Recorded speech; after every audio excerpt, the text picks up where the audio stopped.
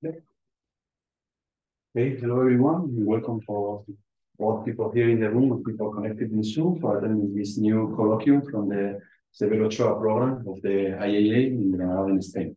So it's our pleasure today to have with us Dr. Elena Khomenko, or Khomenko, if we will say that the Spanish way.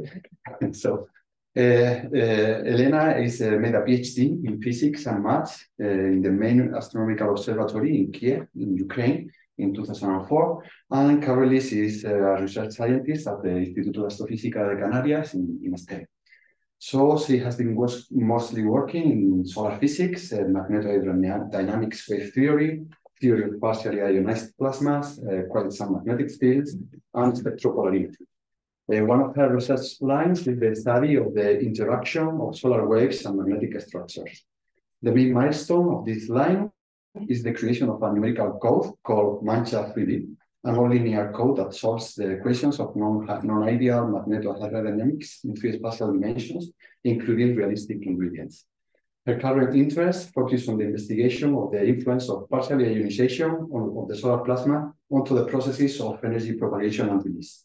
And for this, she got funding from both an European Research Council starting grant in 2011 and a consolidated grant in 2017. And today she will be talking to us about multi-fluid solar chromosphere. So Elena, thank you very much for accepting the invitation to give this talk. And the floor is yours. Thank you for this presentation, and thank you to those who came. I understand that probably solar topic is far from somebody's here. So let me start introducing the topic. So I will be presenting today the latest results of what we have been doing in our group, as I see, in the last almost 10 years, maybe 8 years. And the topic of this, as you see, is multi-fluid solar chromosphere. So what we do is we study solar chromosphere, but we do it differently from the standard approach that has been there in the field. So we try to go beyond standard magnetohydrodynamic approach, okay? So I will explain later what it means.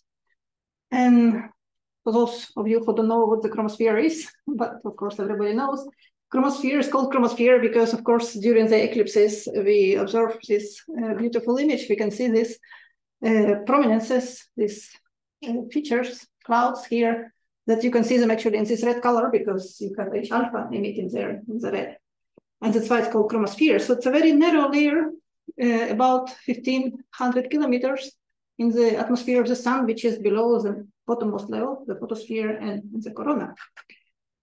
And this layer is interesting because sometimes it's called like purgatory of solar physics, because it's kind of a layer which you cannot study using many approximations because everything is kind of out of equilibrium. So you don't have radiation in equilibrium, you don't have the plasma parameters in equilibrium.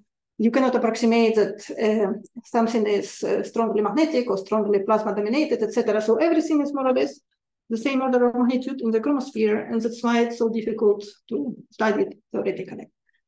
And of course, we know that chromosphere is a region where our solar eruptions originate, and from there they drive magnetic field lines in the corona, and then we have flares, we have coronal mass ejections, and space weather, etc., etc.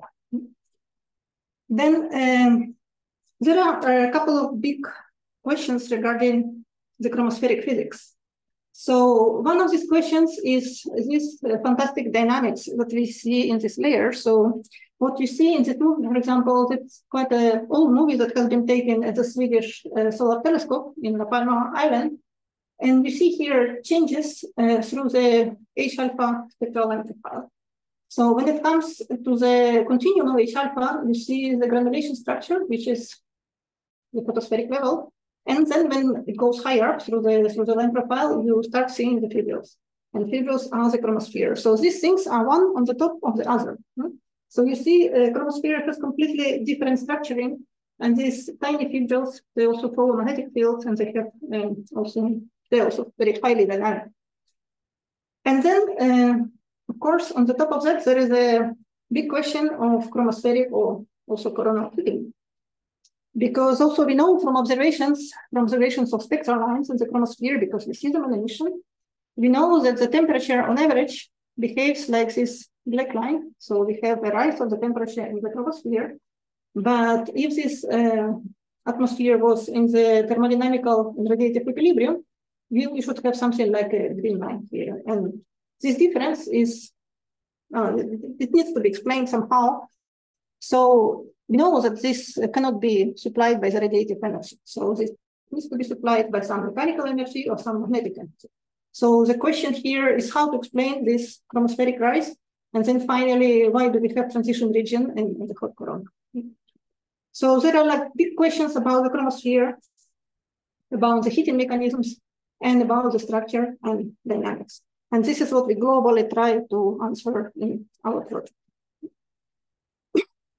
So if we talk about, let's talk about starting conditions. So what do we have there? So we have here, for example, it's an example of a recent modeling that a postdoc of my group has been doing, Ana Maria Navarro, which shows how beautiful loops expanding in corona. So this is an image that shows a part of the subsurface layers of the sun, photosphere, chromosphere, and then corona. So we have solar atmosphere, which is extremely strongly stratified medium.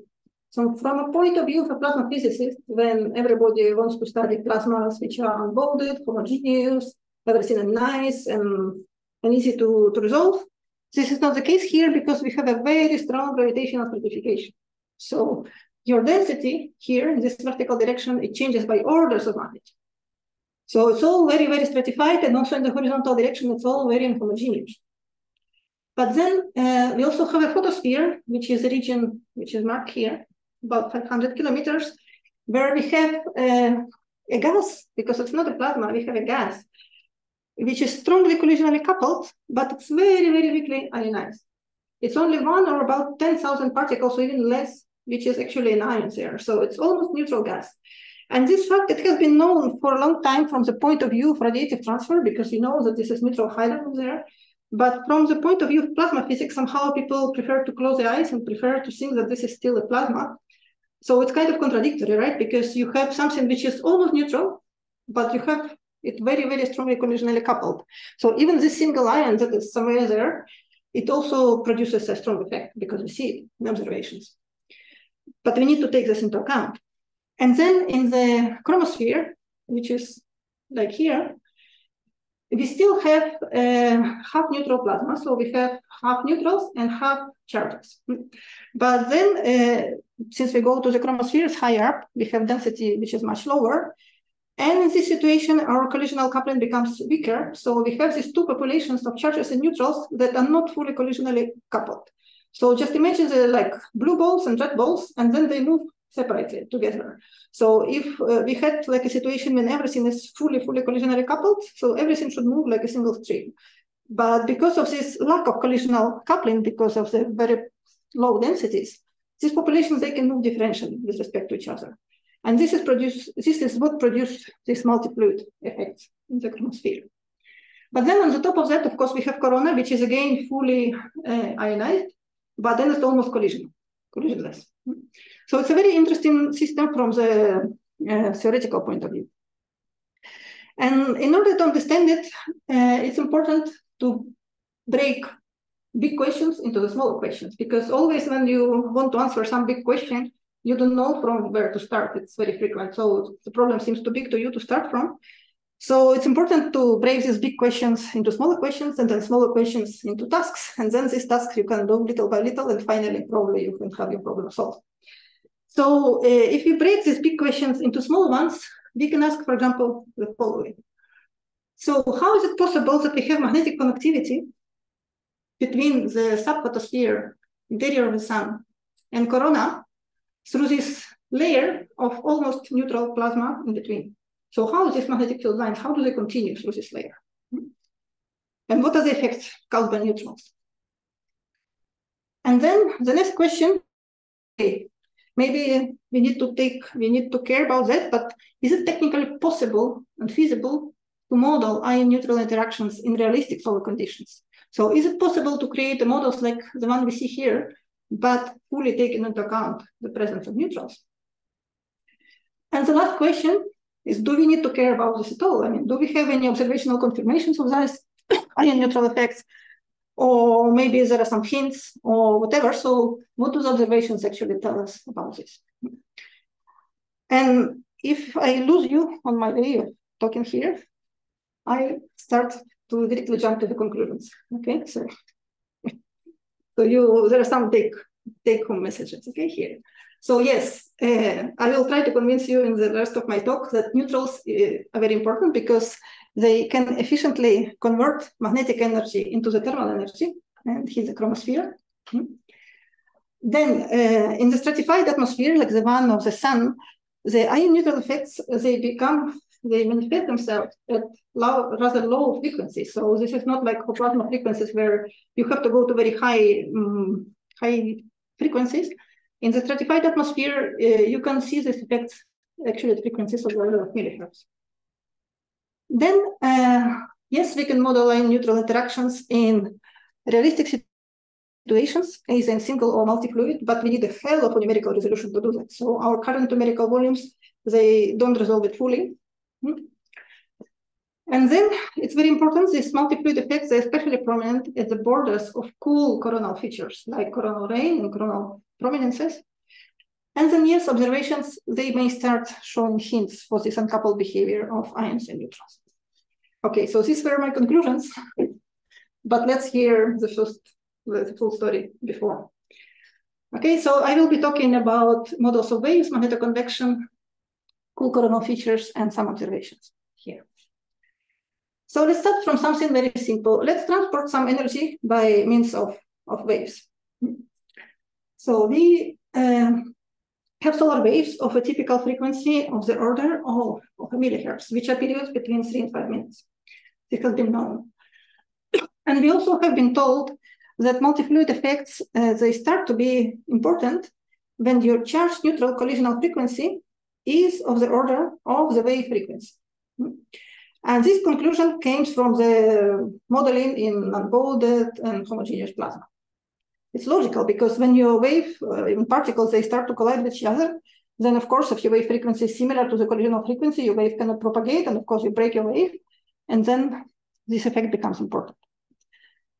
But then, if this is like that, so one doesn't have to worry about multi-fluid effects till very high frequencies of the order of hertz. So let's see, in the sun, here are the typical collisional frequencies. So this is the collisional frequency in seconds -1, and this is the height in the photosphere and the chromosphere, okay? So we have to care about two values, the charges neutral collisional frequency and neutral charges collisional frequency, because it's not the same to collide one neutral with many charges or one charge with many neutrals, right? So it's a different thing. So the important quantity here is neutral charges collisional frequency because it's how our neutrals transmit momentum to the charges. And this is of the order of 10 to the 2 seconds -1. Our wave frequency is 3 orders of magnitude below here.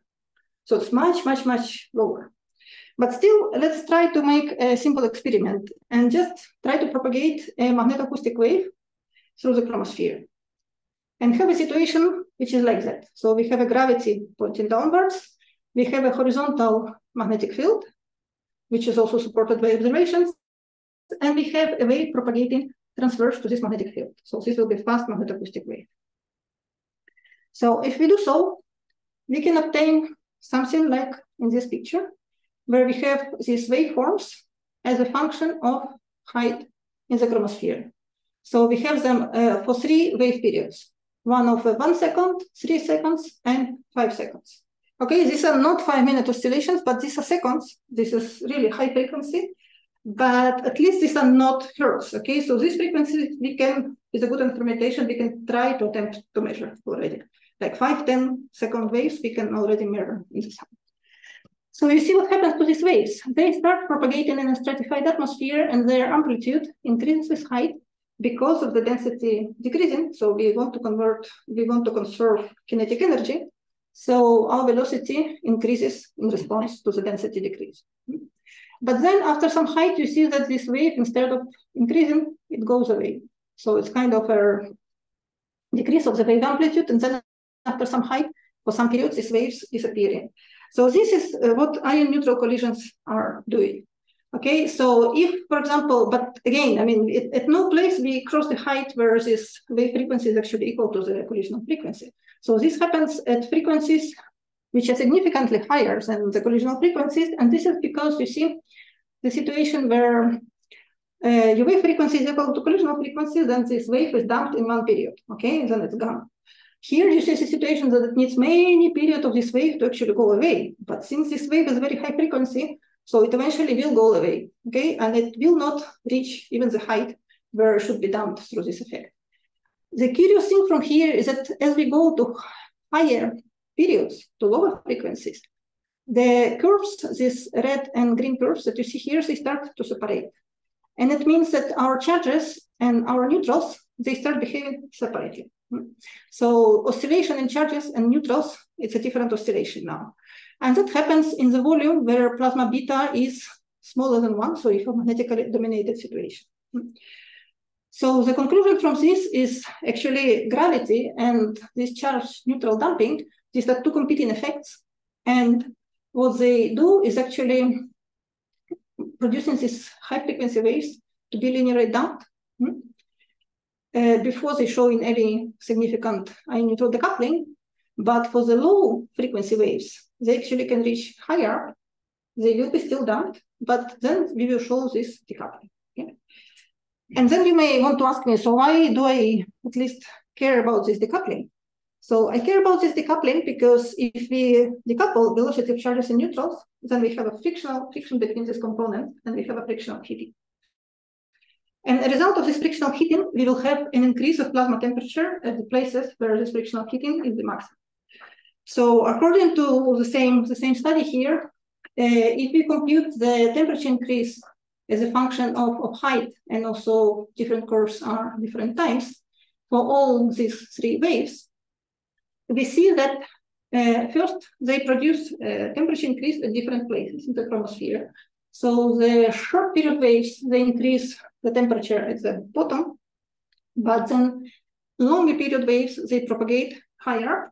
And if you continue in this direction, so we will hit like higher and higher layers, that means of these waves. And also since these guys here, they have been able to increase the amplitude more than other ones, they also hit more, okay? So this is a kind of a counterintuitive result here, because we have been told that the most important waves for these effects are actually high frequency waves. And what we see is the contrary. We see that actually lower frequency waves, they reach higher, they can decouple, and they can hit more and in higher layers, okay? And this is because we taken into account the stratification. So we conclude that yes, ion neutral heat friction is a good candidate for heating the solar chromosphere in any of these multi-fluid or single fluid descriptions. You need strong magnetic field to decouple charges and neutrals. So this would only happen where you have small plasma beta. So you have to have your magnetic forces important enough to decouple your neutrals from your charges. And then also this result, which is counterintuitive. So our low frequency waves, they actually hit more and at higher heights. Okay. So this was just a simple example. Now, if we go to the sun, we know that the whole sun is magnetic. So if we go to the very quiet magnetically quiet region of the sun, like this one shown here, which is a famous map by Hinode, that was analyzed, I don't know how many studies it has been analyzed in many studies. So this is one of the most studied maps of the quiet sun, I think, in the history of solar physics, probably.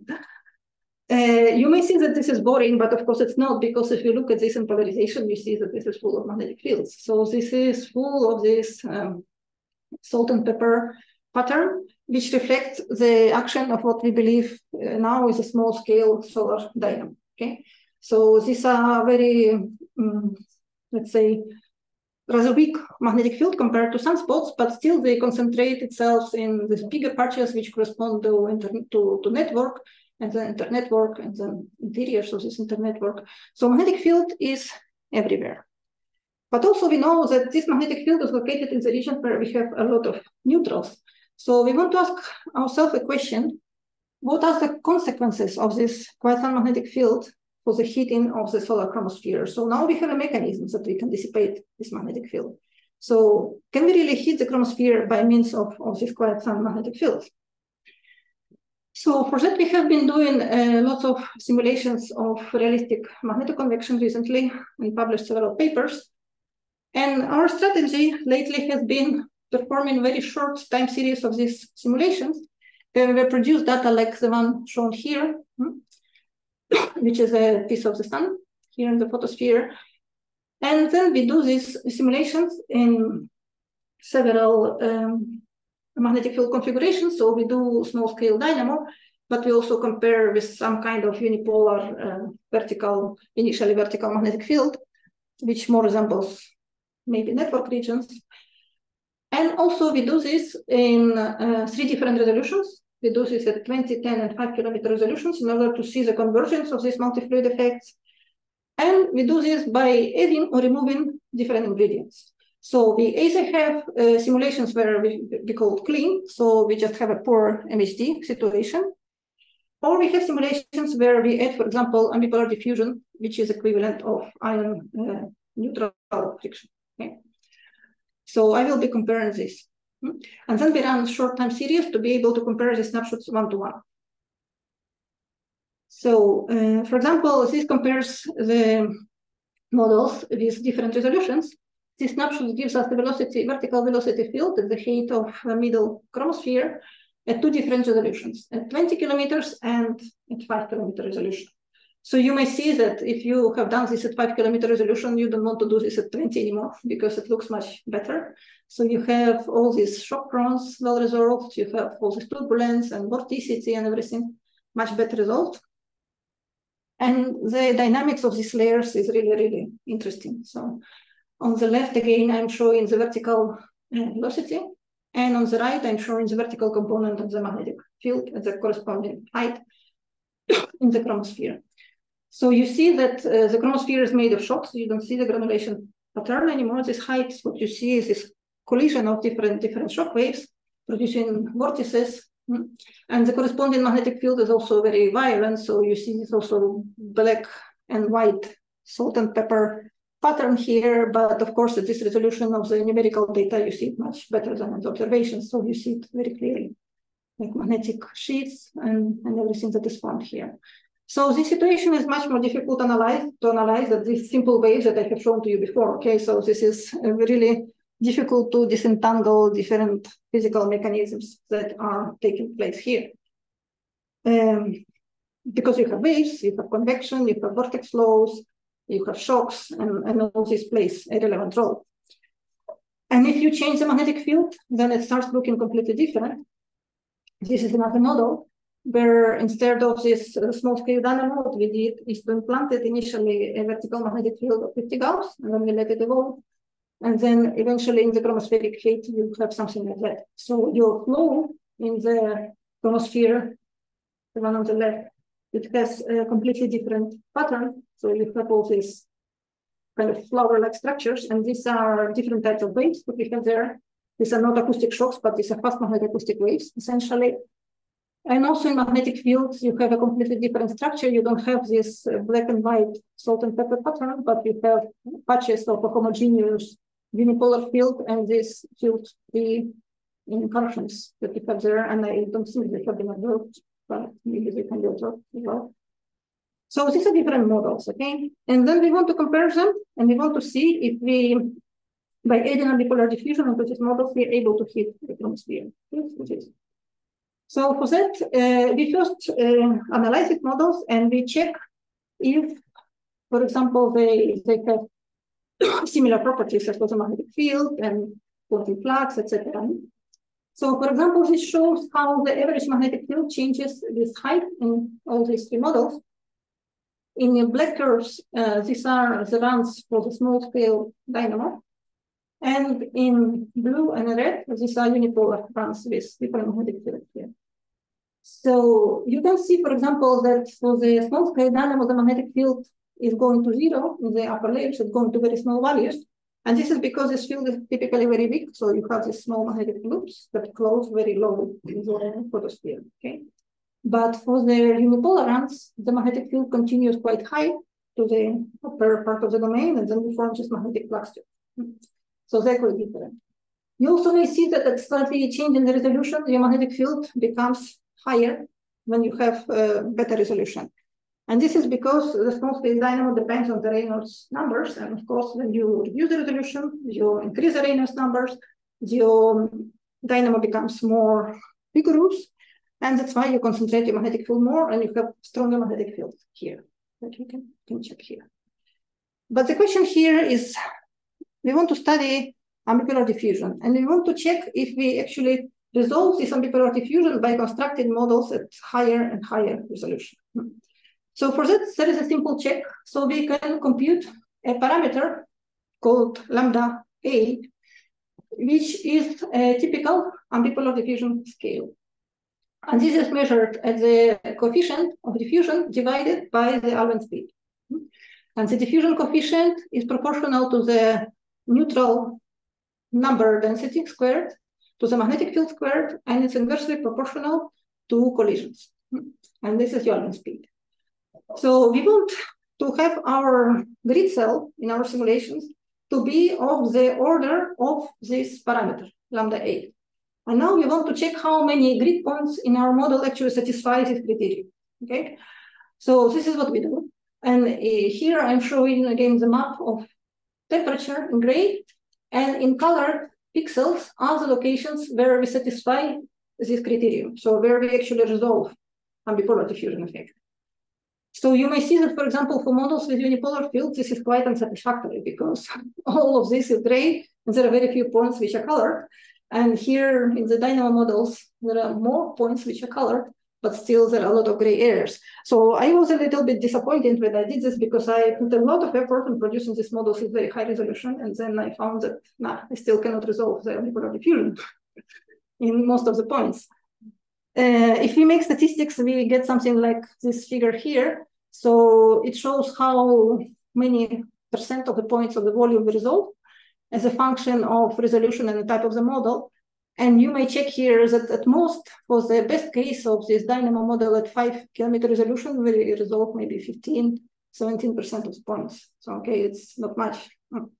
But anyways, this is larger than 0. So let's only select those points. And since we have snapshots where we can compare simulations with and without a certain effect, we can do that, okay? And we get something like that. So for this, I just go straight forward and I subtract temperature in the models without ambipolar diffusion and with ambipolar diffusion. This is as a function of time, and I just average at heights and at pixels where we resolve ambipolar diffusion effect. So this shows the result for the dynamo. This is 50 Gauss implanted field, and this is 200 Gauss implanted field. You may see that in all the cases, the differences, they increase in time. So ambipolar diffusion, it keeps hitting. So if you see there all the time, it will eventually hit your atmosphere, and then this difference, for example, 1,000 second is about 600 kelvins, which is not a small effect.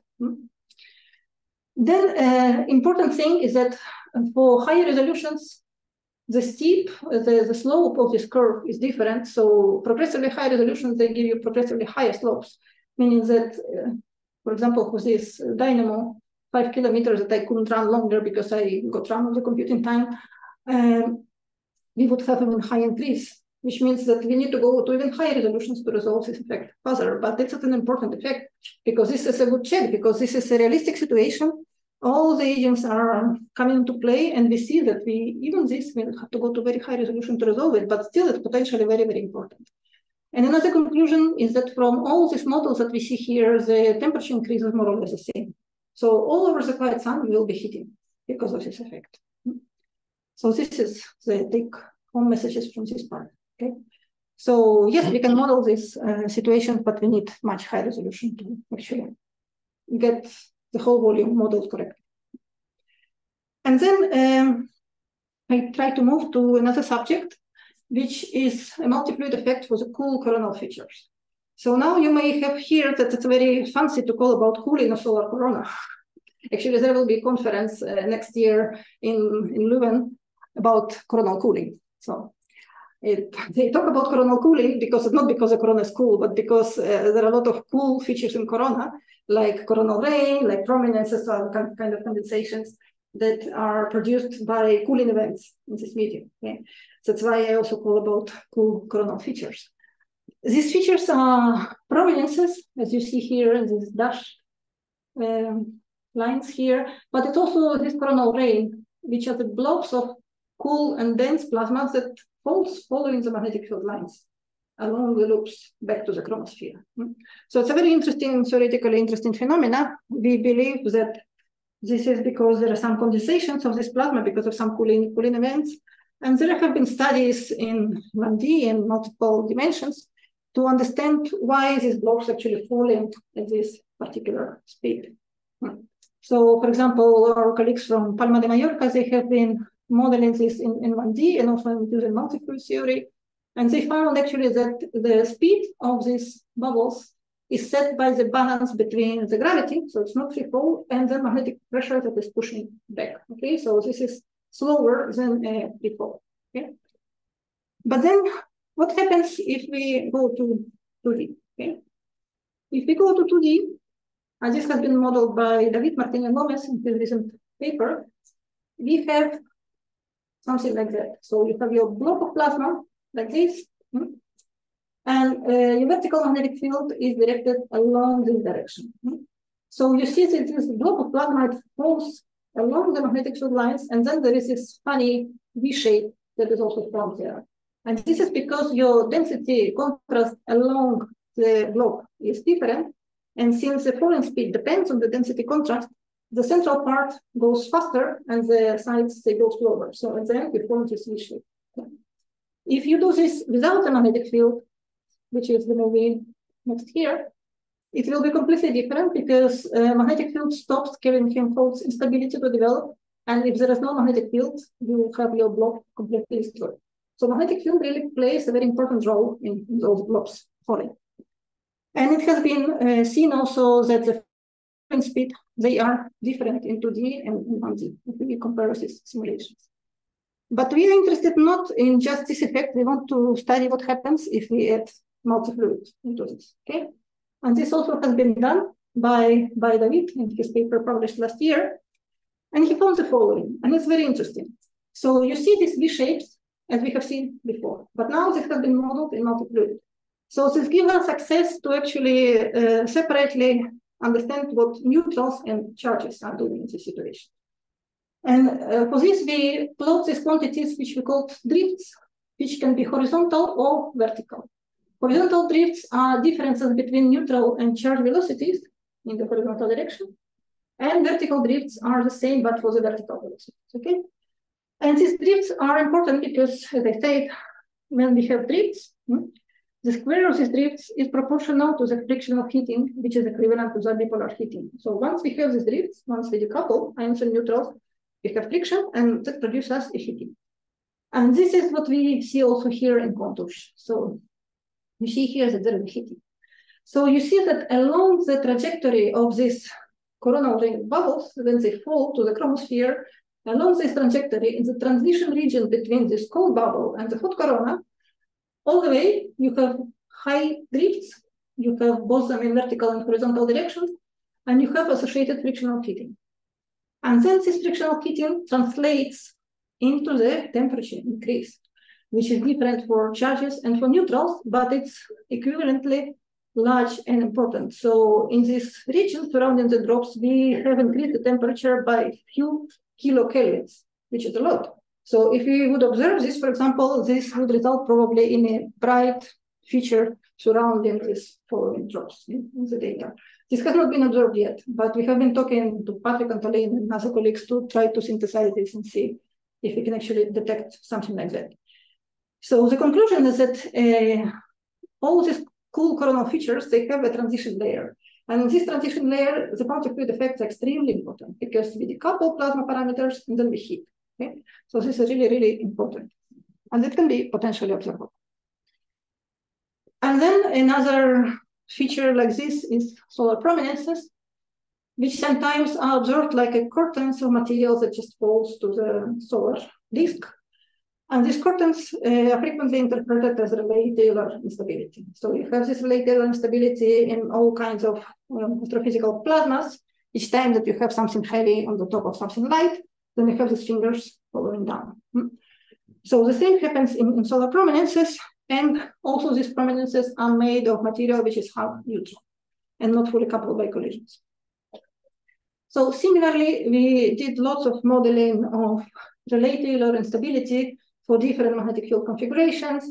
And here there has been a series of work published by my former student Beatriz Elena, where we included all kind of multi-fluid physics into this. It was including viscosity, thermal conduction, non-equilibrium ionization recombination, elastic collisions, frictional heating, everything has been there.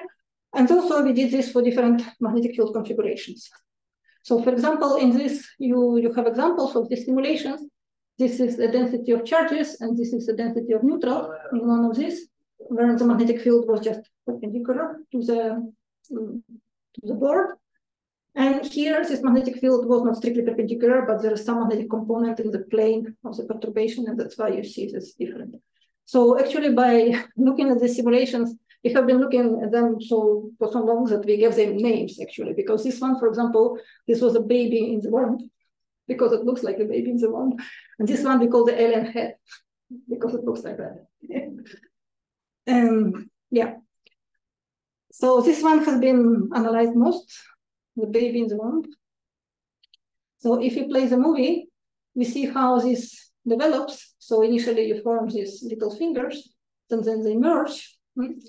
And probably want to stop it. So anyway, let's keep going. So what we see is that these blobs of coronal plasma, it's rising up, and then the blobs of cool and partially ionized chromospheric plasma is actually going down in these fingers. And then once these things evolve, these fingers, they are brought together by the flow, and there is a forced reconnection happening there.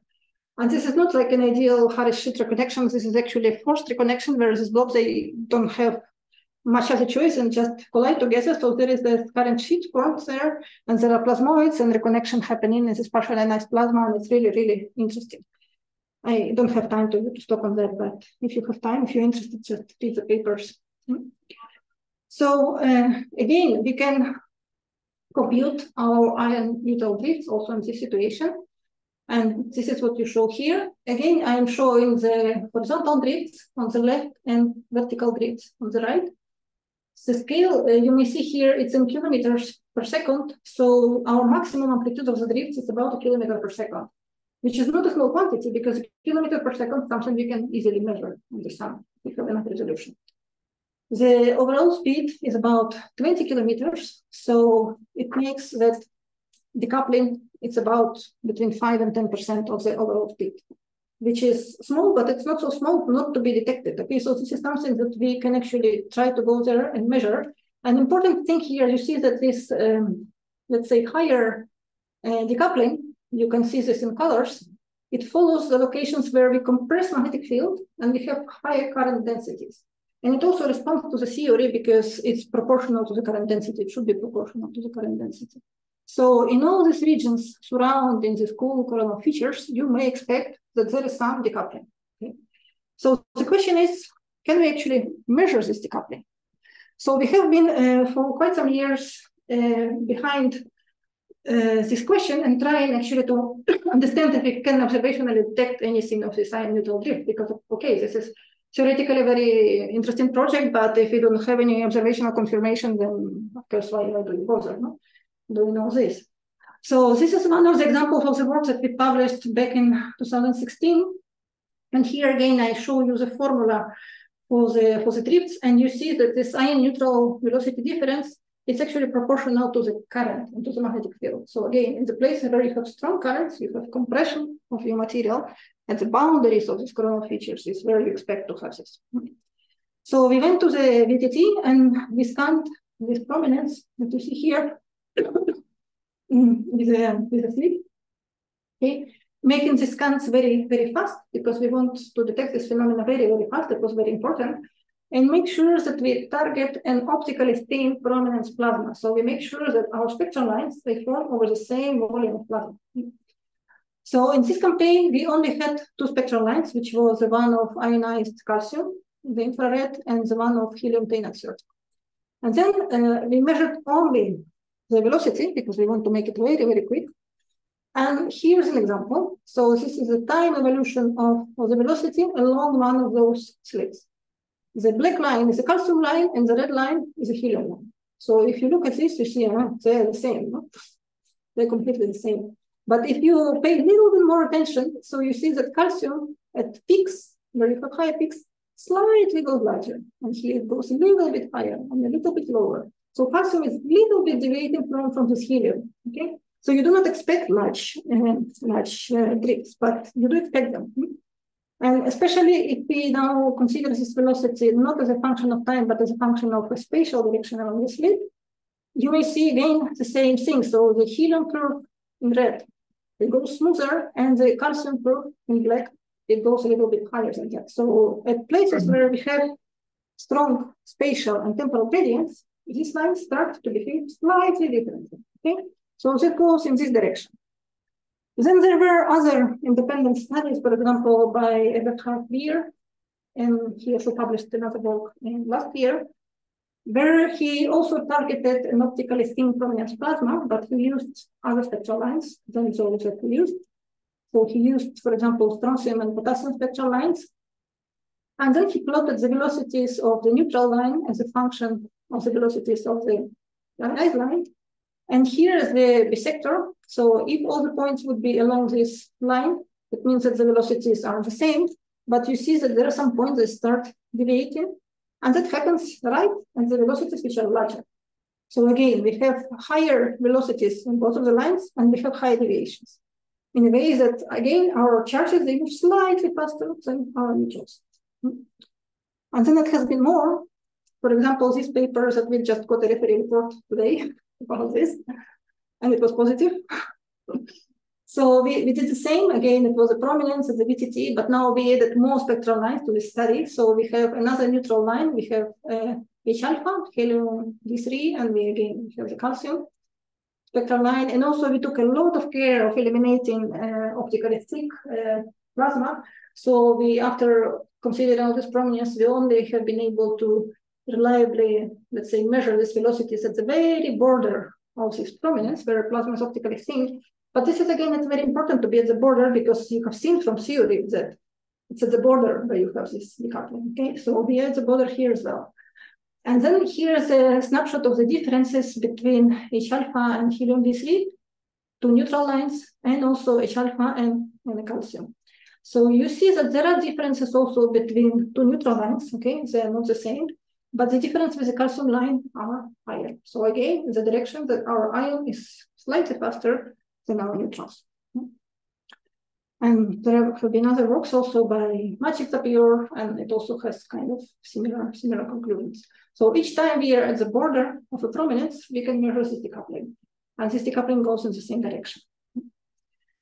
And that has been it. So these are my conclusions. These are my true conclusions, not the fake conclusions. So definitely, we conclude that multi-fluid effects are important in the chromosphere, because they're important for waves. They produce wave damping and frictional heating in the middle chromosphere. They are very important in the interference in the borders of the cool coronal structures, also because they produce frictional heating and also ion neutral decoupling. These effects are very important in reconnection. I didn't talk about that, but it's very important because for reconnection, you can get faster reconnection rates because of formation of plasmoids and all kind of instabilities. In the current layers, because we dissipate currents through this mechanism, and this is an important agent for the chromospheric energy balance. In the magnetoconvection flows, allowing for efficient conversion of magnetic energy into the heat. But here we have to make note that our best models, they don't even resolve the whole volume of this effect, only 15% of it. And also observations, they systematically reveal that ions have slightly larger velocity than the neutrons. Okay, and there are some future prospects of these studies, because of course not everything is so perfect. So we have been comparing, for example, single fluid and multi-fluid approximations, because single fluid is something that many people start having in their codes, and this is something which is relatively simply implementable into numerical codes. And we see now that this single fluid, which is much easier, it can be relatively well used, for example, till the middle chromosphere, so you can be good with that. But then if you go higher up to the transition region and higher chromosphere, definitely you need the multi-fluid because everything decouples. Very immediate. But for that, we need a much better theory of coupling between ionization and recombination and radiation in multi-fluid. This has not been done yet by nobody. We need a better treatment of viscosity conductivity because everybody is treating these coefficients using Draginsky from 1965 book. And this is not true. These coefficients are not true because they have been computed for completely collisionally coupled plasma. And we are moving now to plasmas which are not coupled by collisions. So there have been developments like, for example, this recent 8 papers by Peter Hunana, who is also a postdoc at the IC in this regard. And of course, we need an adequate instrumentation for measure ion neutron effects. And this is the DKIST and IST, I believe. And that's it. Thank you.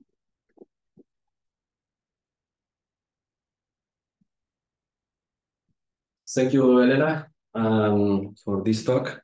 And for the question, I will invite David Orozco, who invited Elena to manage the questions. David.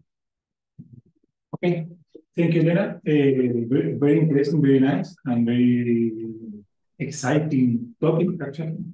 I like a lot when you say that actually the sun in the photosphere is started like that, than a plasma, but everybody says it's plasma, but it's not.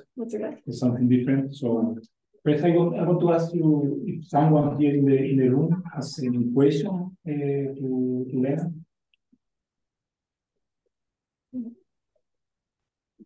Yes, please. Yeah. Well, you saw at the beginning that the measured temperature of the chromosphere is really much higher than the expected temperature in terms of relative equilibrium.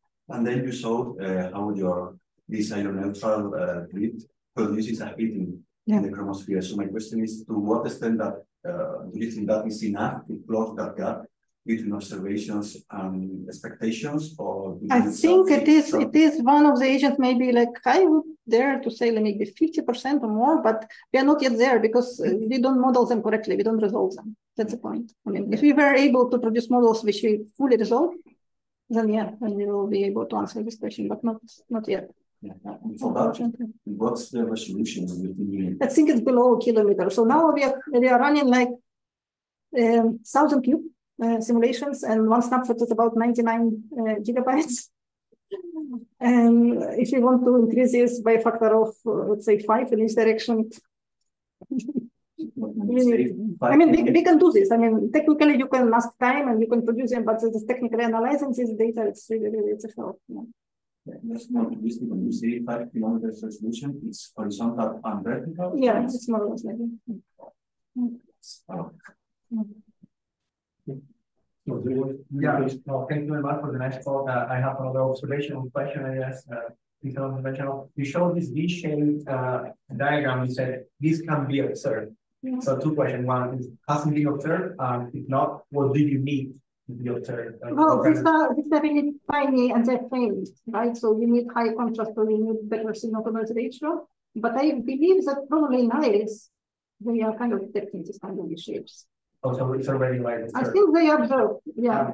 Is it comparable to the models, or?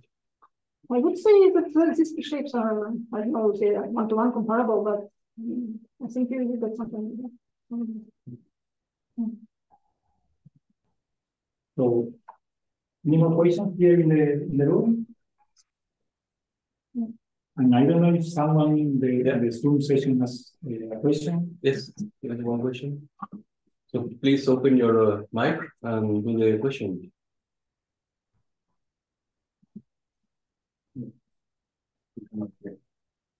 Maybe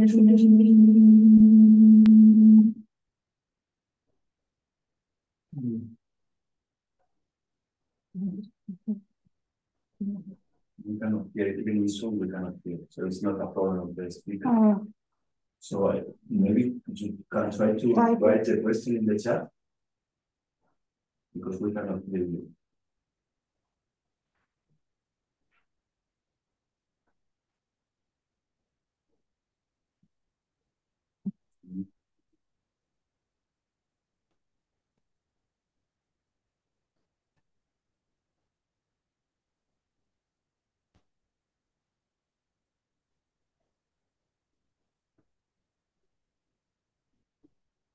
Okay, so maybe while we wait for the people in the Zoom to write down the question, I do have kind of 175 questions, but we can. I will just make maybe 1, 2, or 3, basically. So my first question is there any relationship between the unipolar diffusion, so ion neutrals interaction with the solar wind?